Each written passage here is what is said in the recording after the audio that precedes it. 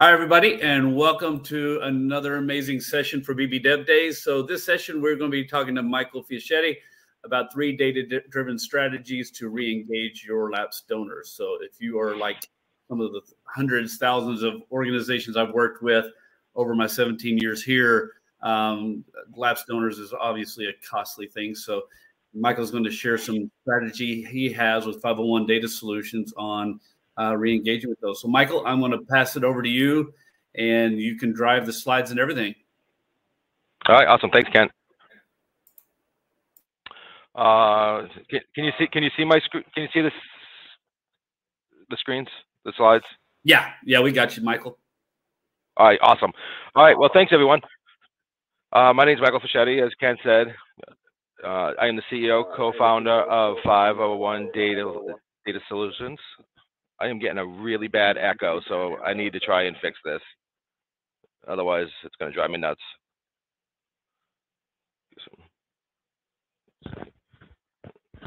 All right, we'll see if that does it. All right, so I've been in the nonprofit sector for 22 years, a little bit more than that. Worked at places like Alzheimer's Association, Target Software, and I'm a current board member of Compassionate Care, Florida-based 501c3.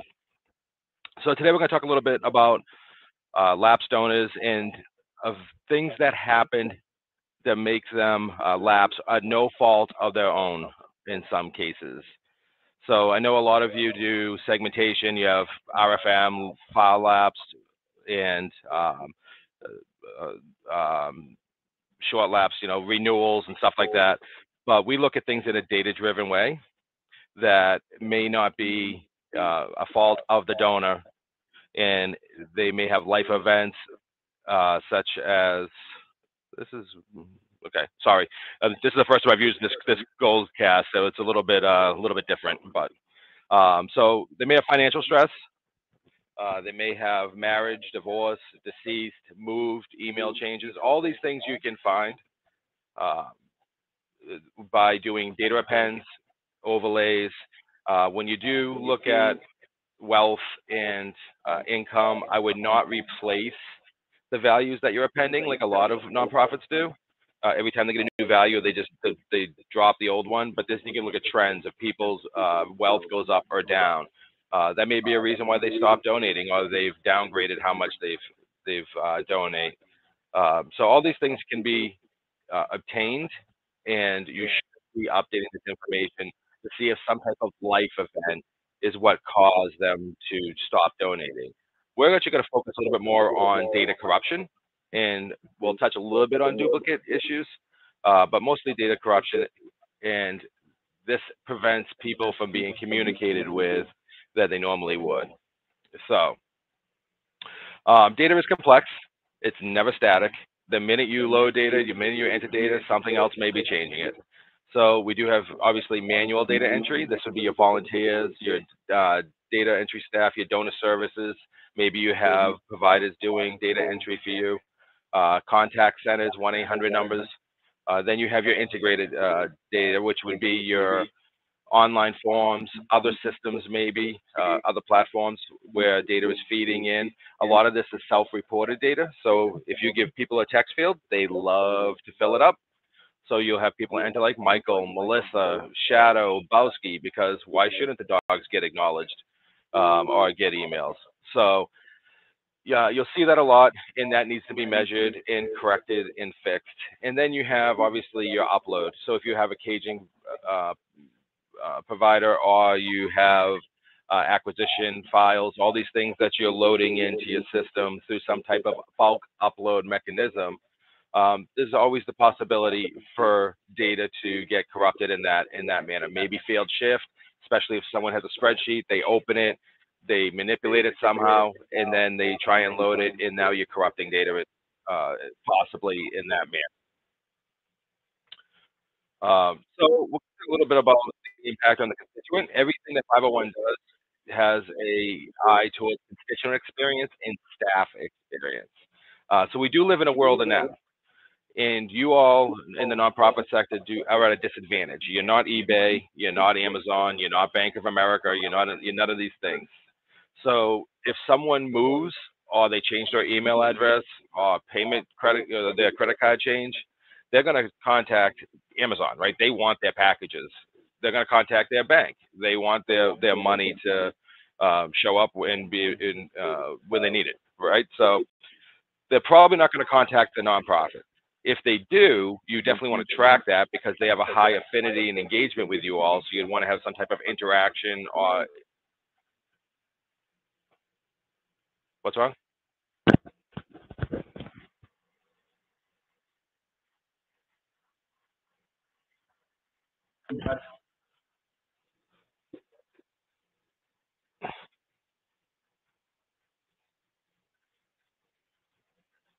Yeah, because I'm actually hearing myself too, yeah, which is a little weird.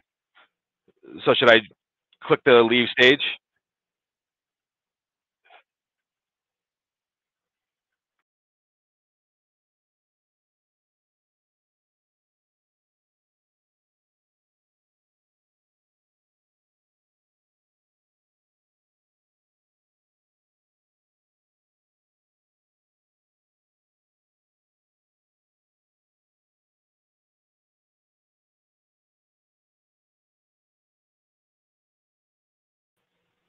Hello? Can you hear me still? Yeah, we can hear you, Michael. You definitely All sound, right. Much better, yeah, because I can't hear myself yeah, talking. yeah, there you go. Thank you. I was trying to muscle through it, but yeah, this is much better. Sorry, so sorry about that, everyone. So yeah, so impact on the constituent, right? So really, your data is your number one asset you have, and we do live in a world now, as I was saying. People, you can go purchase something at Best Buy in a second. You can go to your bank, look on the app, and you see that that charge is pending, right? So everything is very constant. People have become accustomed to that, and it's only getting worse. I don't see this happening for nonprofits in the near future, obviously, where things is that instant, but you do need to make sure that you have information gathered, easily accessible, so that when someone does call your 1-800 number or emails, that your staff can give them the answers that they need, right? So you got to get as close to that immediate or at least giving the information that they're expecting, right? You're never going to be Bank of America or any of these people, but you do want to have data accessible so that you can service people you want. They do want you to know them, even though they're not going to contact you in most cases, like I said, and give you the information up front. They do expect you to know them, and that's okay. We want you to know them, and we want you to honor their preferences, right? So we'll talk a little bit about that. I think I have another slide, but we can talk about it now too. If someone does call your 800, excuse me, your 800 number, your staff instinct is to opt them out, right? If someone's angry, I'm getting so much mail from you, I wish you would just stop. Well, that's not really what they're saying in a lot of cases. They may just want less mail. Maybe they don't want premiums. Maybe they only want to be communicated through email. So getting the right code values and getting the policies and procedures in place for your staff to opt people down rather than out is key. We see this time and time again, and we help some nonprofits put these policies in place and help train their staff. So, I know they're eager to please, but really once you opt people out, and I've seen this when I analyze data all the time, no acquisition, no exchange, no mail, no phone, no email. Well, great. How are you going to contact them, right? You just lost all ability to contact your volunteers, your donors, everything. So it's really important to teach people to opt down rather than out unless someone's actually truly angry. So another data issue that prevents you and loses donors and makes them lapse, and now you really can't regain them because you opted them out. Again, I know it says we live in a world of now. That's intentional for both slides. Staff has the same expectations. Now they know your internal policies and procedures, but they get frustrated when they can't service somebody. So again, you just want to make sure that your data is consolidated, it's accurate, in that they have access so that they can serve your constituents in a better fashion. So we talked about 3 things that you can do with your organization. Number 1, most important, measure, right? You want to measure often, and you want to initially measure. So until you do this, until you analyze, your data is both good and bad. You really have no idea. And so until you do this, then you can't put a plan in place to fix anything. So I have so many clients come to me and they think their data is horrible. They tell me, oh, our data is bad. We have so many duplicates. We don't know how we're going to fix this. Can you give us a strategy? So the first thing we do is we run it through a data quality assessment tool that we have, our software, and give them the results. Now, a lot of times these perceived perceptions that things are bad are not true. We actually just did one with 3 million records. They use 2 Blackbaud products, and their data is some of the cleanest I've ever seen. However, they thought going into this that they were just going to have a mess on their hands, and it's just not true. Their integrations between LO and BBCRM are super tight. They have good review in place, and they don't have a lot of data corruption happening. And they don't have a lot of duplicates.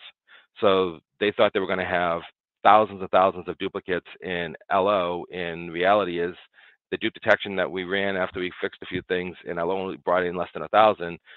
Our algorithms, where we look at things a little bit differently, brought in a couple thousand. So their data was actually very clean. I've also had customers come to me and tell me that their data is excellent. We have the best policies and procedures, but our C-suite or our board is making us do some type of measurement, so we're going to do this, and their data is not good, right? So they think it's good. So perception, just forget about it, right? I mean, yes, if you're looking for it, you can always find a couple data issues, or when you're on a screen servicing somebody, you see one, you think it's widespread, it may not be. So you need to measure to really understand. And when I talk about measuring, it's really about completeness, right? So your name, address, right? Do you have zip codes populated but no address one? Do you have an address one but no zip code, right? A lot of these things are pretty fixable. USPS will give you a free zip.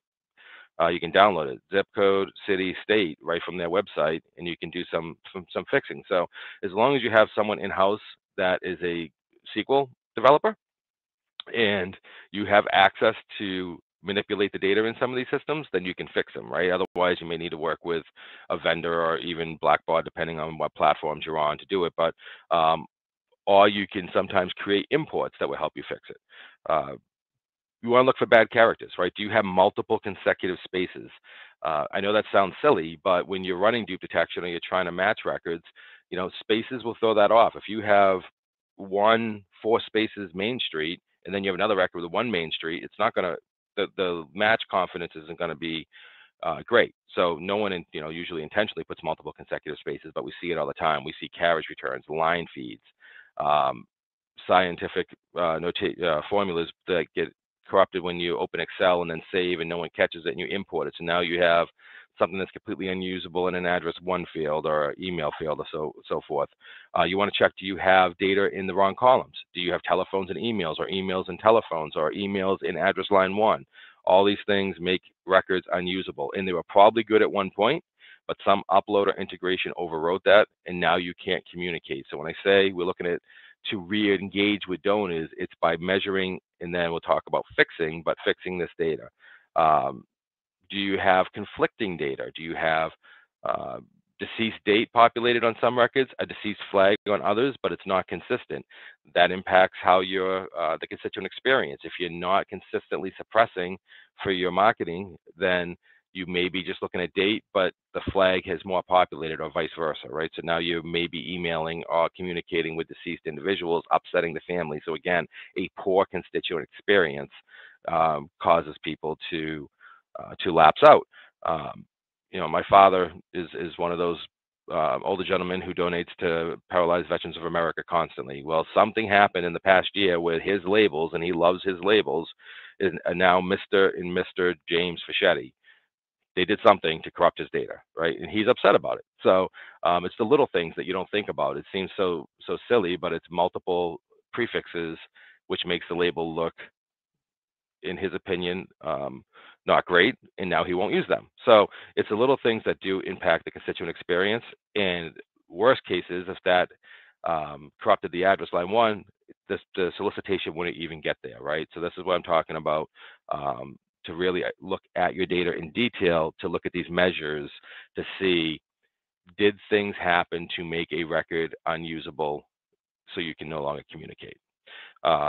If you don't have the staff, then you can hire companies like us or others. There's some other people that do data quality assessments. They call them different thing, but these can be done pretty quickly for an affordable price that gives you a very nice column profile report and a data quality report, so that you can see the quality of your data at any given moment. So those are things that you should be able to go back to your nonprofit and do those things. If you have SQL skills, you can write some simple SQL statements to at least get an idea of the quality of your data, or you can hire someone to do it. Very quickly, you can go in and start measuring and identifying records that you've lost contact with that may have donated in the past. But you also want to have a strategy. Okay, so you want to prioritize your data fixing and data updates to match your return on investment.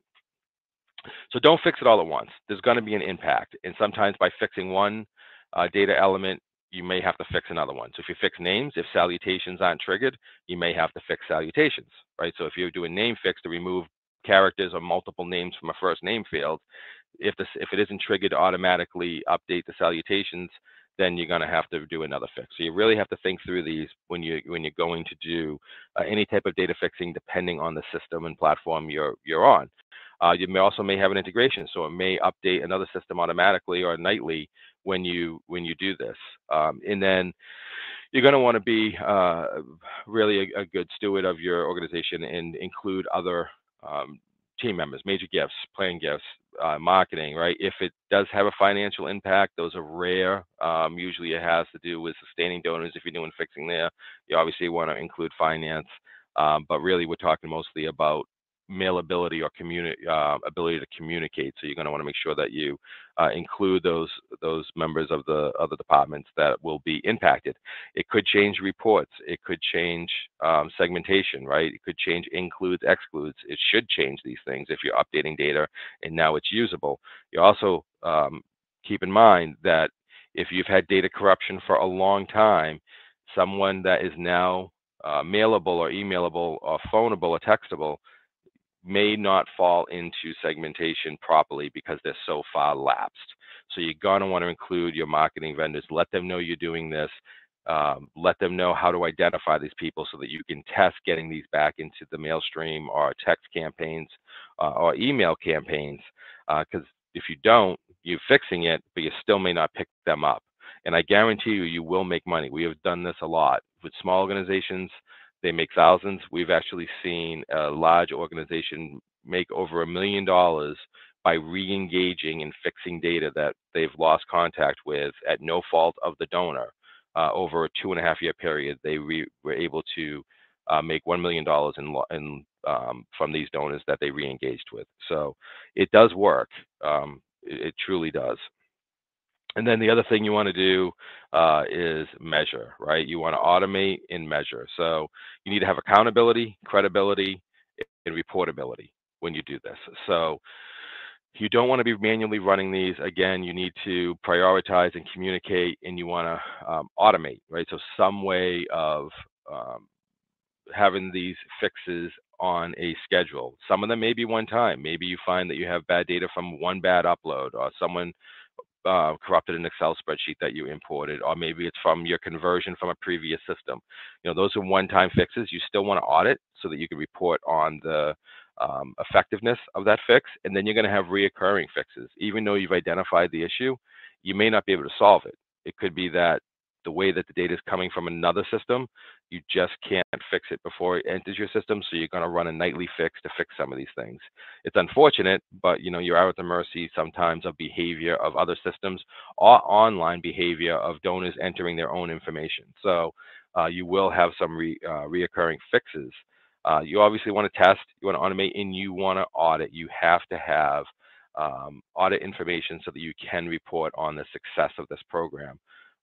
So you're going to want to know when it ran, what fix ran. If you have multiple fixes, address, fix, line 1, whatever, you name it. You have to have some type of ability to know when it ran, how often it ran, right? So if you're fixing the same address over and over again, every month, then you have an issue. Something's corrupting that address every month. So you're going to want to have your incremental fix, and then the way we usually do it, it's like a dot and a sequence number to know how many times it ran, all that logs in our audit table so we can report on it and trace it back at all times.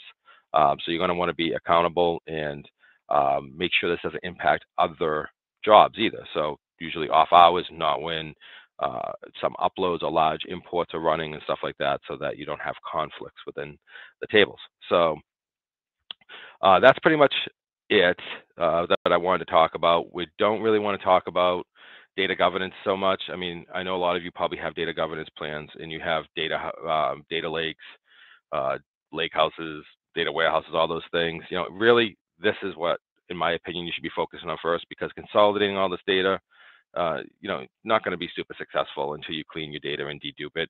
We didn't talk a lot about deduping because really you need to clean it, and the more standardized you have, the better results you're going to have for duplicate matching. So once you get your data fixed and standardized in a good fashion, your dupe detection results are going to be that much greater, because your data can be compared in a better format. And then data governance is a tough one. You know, everyone needs it. We like to talk about starting with simple policies and procedures, because when you really think about data governance, it all starts with taxonomy and terminology, and then goes down from there. And until you know, the best example I can usually give people is you can put, you know, 5 different people from an organization in a room and ask them to define total cost, and they may or may not have the same answer, right? Or to describe, you know, the pieces of a source code or a fund code and all that, and everyone has a difference of opinion sometimes on what each thing means or segments. So you really need to define what things mean to your reporting, and then you get into it. So these are things that you can do without worrying about having a full-blown data governance implementation or data warehouse implementation. You can fix these things in your database and start re-engaging with your lost constituents and improve that constituent experience. With that, you know, a little bit about us. I didn't want to leave with it, but we have a professional services consulting firm. We have years and years of experience on staff. We have several FTEs and contractors that work with us. Everyone has nonprofit experience, a lot of them with Blackbaud products, also Salesforce and others as well, but we have extensive knowledge with Blackbaud products as well. And we do a lot of data quality assessments, a lot of individual identity resolution and dupe detection projects, as well as cross systems. So if people send us data from 3 different systems, we can do a individual within system and then a cross system in household level deduplication too. So I will stop sharing, and then we can, if we have any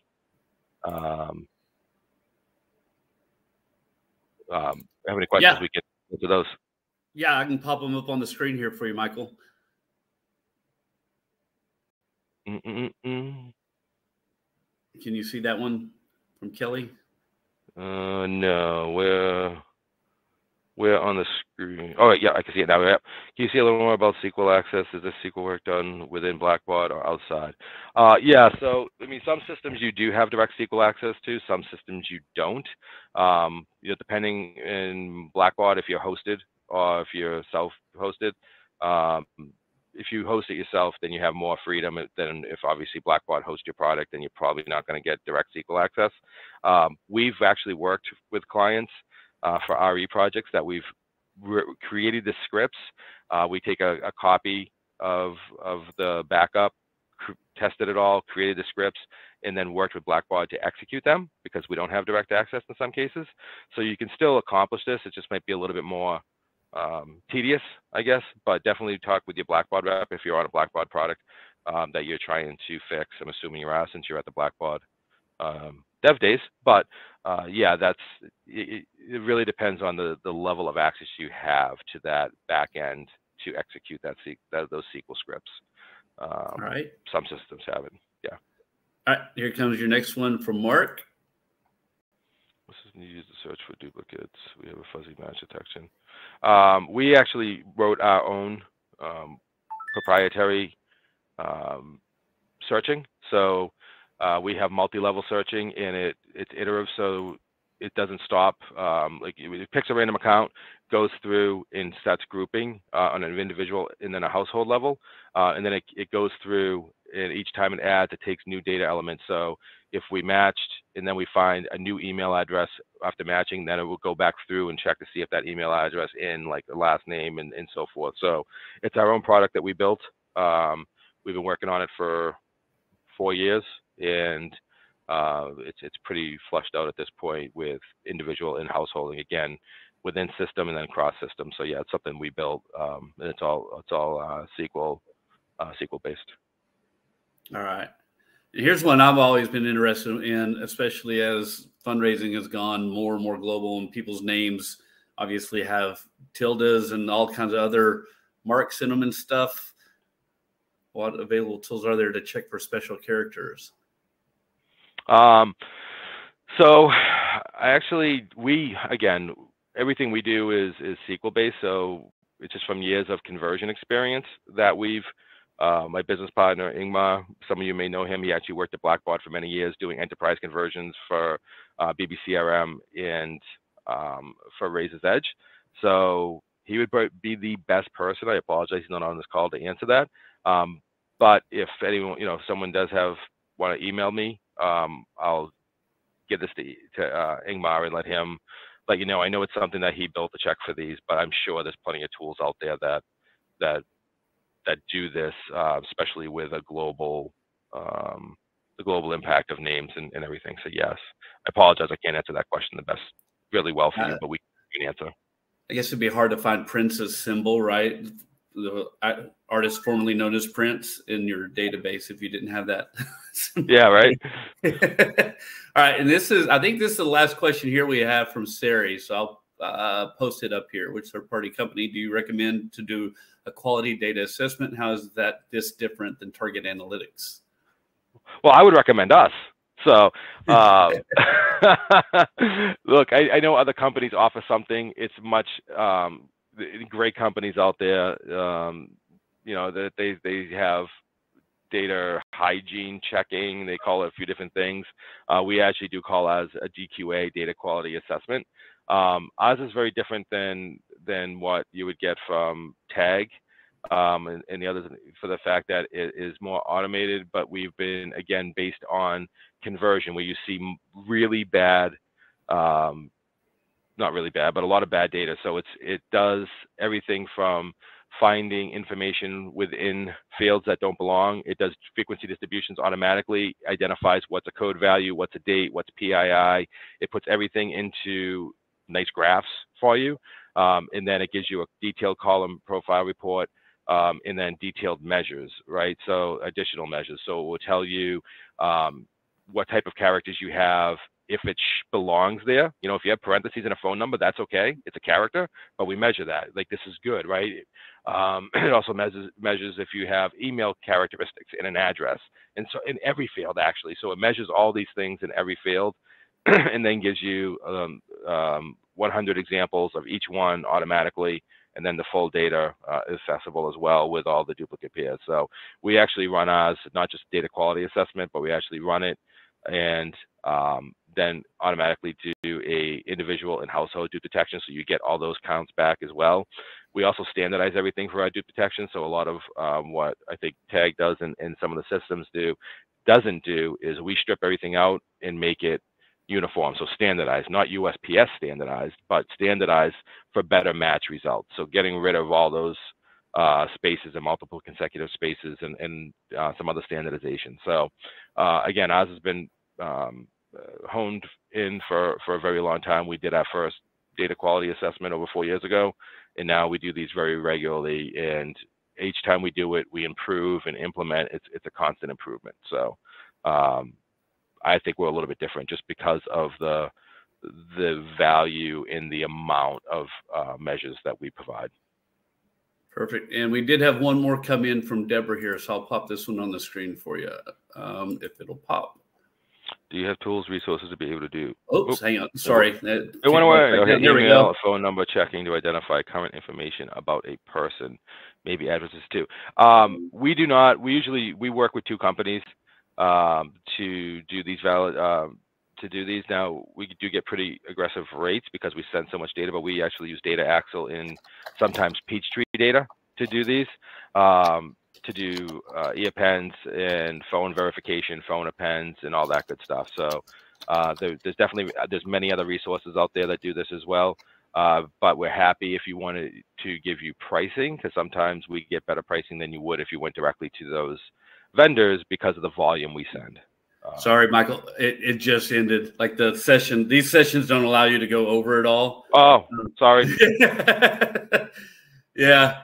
No, sorry. Yeah, you got that last one popped up. I was getting my cue, my wrap up cue ready to go and stuff. So if you want to post a message there in the message deal, they'll see it. Enter a message. Yeah. Yeah. Sorry about that. I didn't know. I didn't know if you saw that up at the top in the red that it was counting down. I saw that. Yeah, this is one of the first systems I've ever had where it does that we've ever used where it's like time to time. It doesn't allow you to go over whatsoever. Free to email me at 501datasolutions.com or text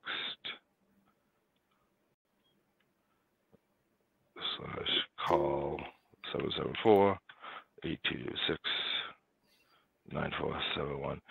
Yeah, thank you so much for letting me know how to fix that, because that was driving me nuts to hear my own voice.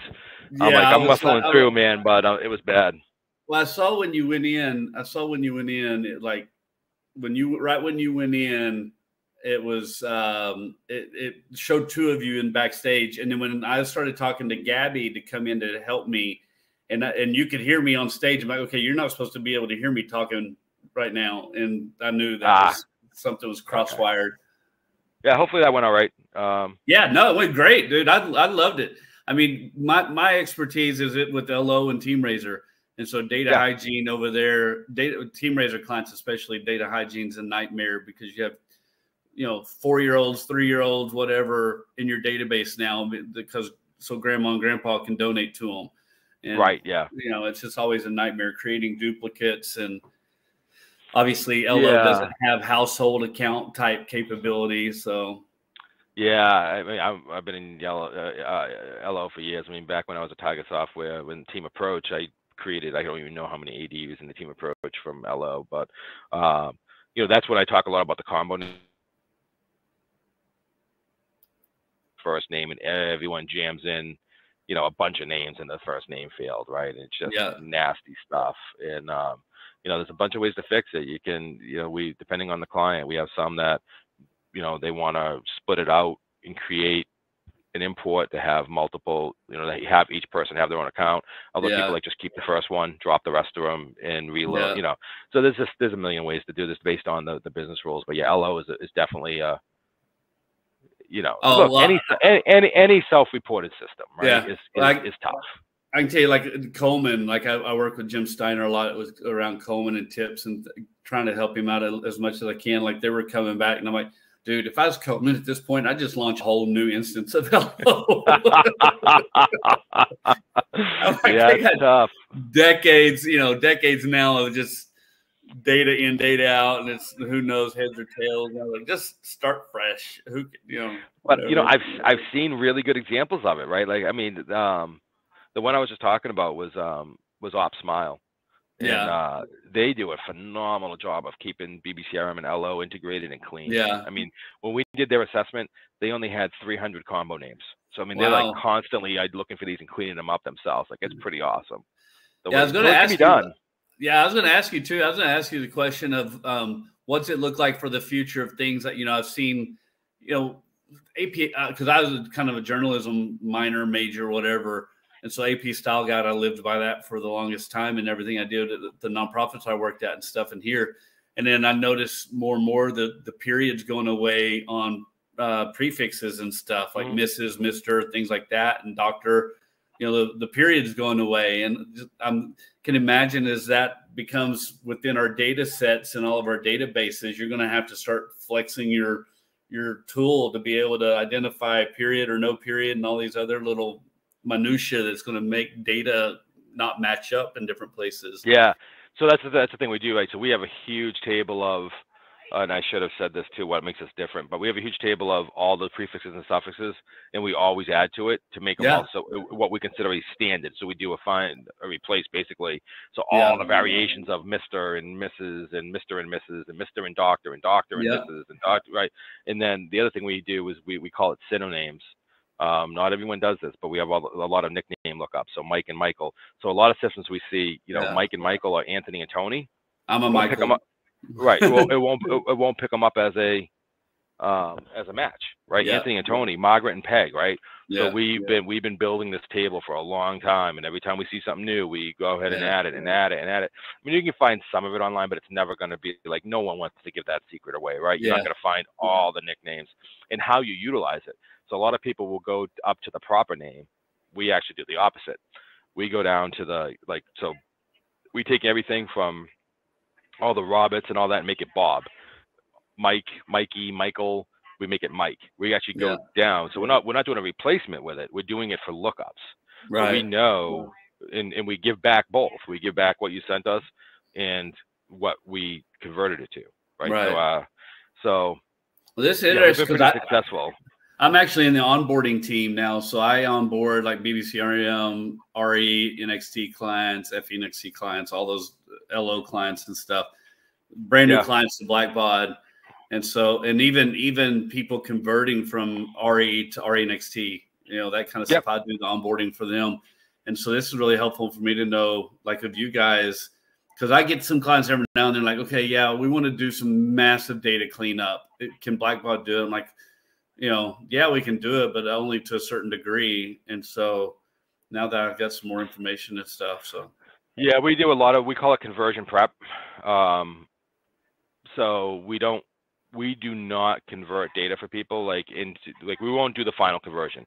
Right, like right. We would clean it and then give it to you all or whatever. So we're actually doing one right now from 3 systems, including Salesforce, to a new CRM. So we're doing all the prep. So we're doing all the data fixing, the data cleanup, the data standardization, and then the duplicate identification where we're loading those pairs back to the source systems, doing the merging. So by the time it gets to the new CRM, it's deduped and cleaned. Yeah. And then we help with validation. We're not a huge fan of doing code value translations. We do it, but like, you know, usually the consultant at the company is best at it, like, because they know the best way to set up RE or BBCRM, right? But we'll give the distributions, and if they need us to, we don't like sitting there and walking through it with people like, hey, you have 5,000 X's. What is X? Oh, it's going to be this, and you volunteer in your new system. We usually just say, oh, here's all your distributions. Go work with Blackbaud to figure out what you're going to map those to. If they come back and give us the new value, we can do the update before export, but we try not to waste our time doing that. We like to just fix, you know. So that's why we call it conversion prep, right? It's getting the data in good shape for whatever the new system is. And then we export it in any format the vendor wants. Right. So if you came to us and you're like, hey, this is the layout we need for RE for all this cleansed data, we'll give it to you exactly how you want it. Well, very cool. I'll definitely make a note of that in my OneNote and keep your name on file there, so I can always kind of point people your way if they're needing just that extra love. Because I've had a few of them like that that's coming in. You know, you get a lot of these big affiliates and stuff for paring down now, right? They're no longer having a single system for every single location. They're paring it all down and stuff, and those are becoming nightmares for some of these groups. Yeah. We partnered with ReAction for quite a while until they had massive layoffs about a year and a half ago. We were doing a lot of their conversion prep for them.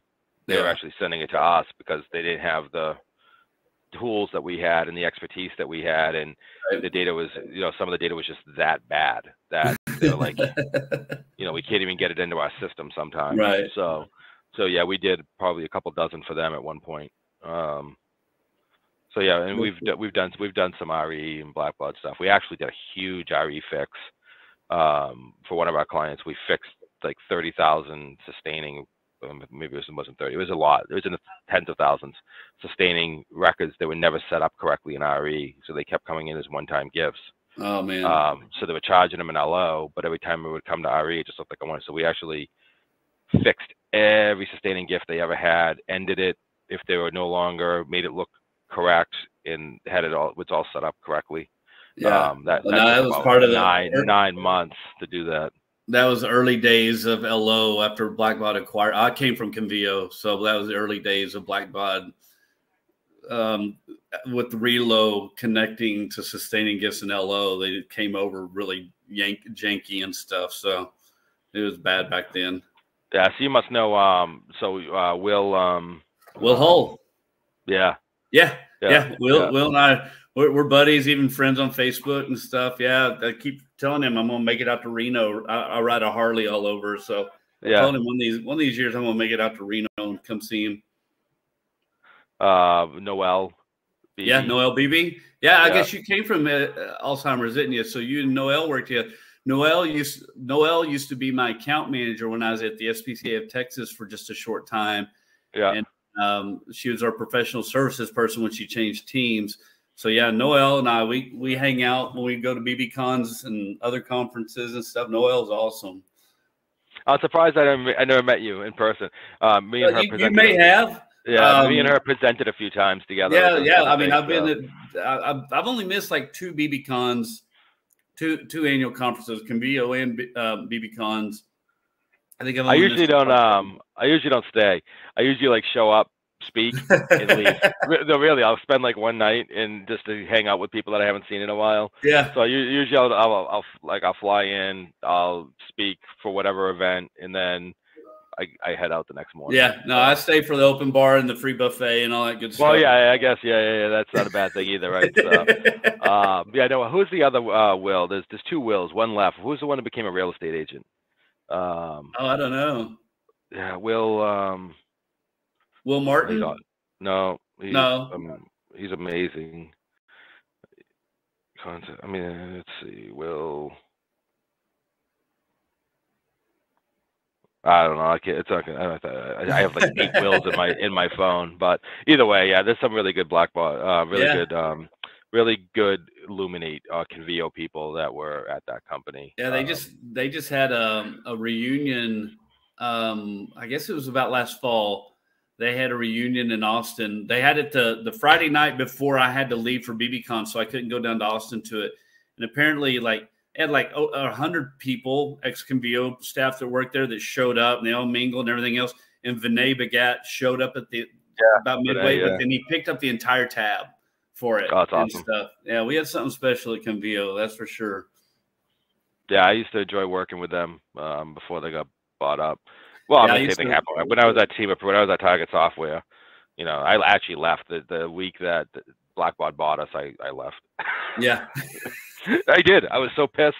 I can be honest with you. I really thought this was kind of the thought there for a little bit because we were taking so much business with our Illuminate, Illuminate CRM and stuff.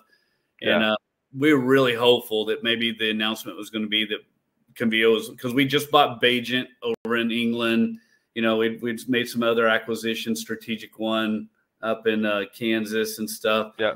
So we're thinking, okay, we're on this buying. We're gonna buy Blackbaud, and now all of a sudden turn around and Blackbaud was buying us, and it was just it was a moment for sure. We're all still wearing our black labels and in mourning over that one, but yeah, it happens. I've been here 17 years now, so you can't complain too much. Yeah, Ingmar stayed, and he started doing because he used to do the team approach conversions, and then he started doing conversions to BBCRM and RE. And when we got bought, I'm like, I am out of here. I was just more. It was more emotional than me, you know. So I'm like, that's when I went to Alzheimer's. I literally just call. I basically made a phone call. I'm like, I'm looking to leave. You know, and they're like, all right, we'll take you.